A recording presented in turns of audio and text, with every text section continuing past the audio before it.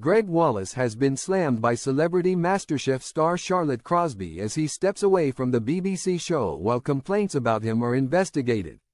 Celebrity MasterChef star Charlotte Crosby has accused Gregg Wallace of being extremely unpleasant to her during her time on the BBC show this summer. The Geordie Shore star, 34, wrote on Instagram, "Gregg was extremely unpleasant to me when I was on MasterChef."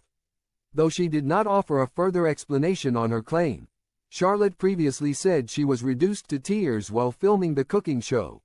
She told the One Show in August, "It's horrible. All the lights are on you. The pressure, it's really scary. There was a lot of emotion." Her co-star Edith Bowman then confessed, "We both cried."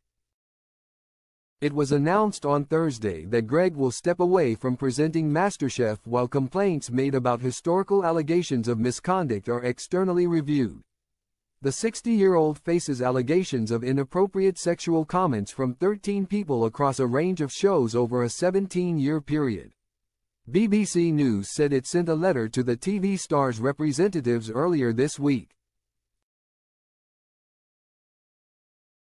Among the BBC News complainants is former Newsnight host Kirsty Wark, who alleged Gregg told jokes of a sexualized nature when she was competing on Celebrity MasterChef in 2011. Wark told the outlet that on 2 occasions Wallace relayed stories and jokes of a sexualized nature in front of contestants and crew and that she felt they were really in the wrong place. BBC News said it had been told of other allegations, including the presenter talking openly about his sex life, taking his top off in front of a female worker saying he wanted to give her a fashion show, and telling a junior female colleague he was not wearing any boxer shorts under his jeans.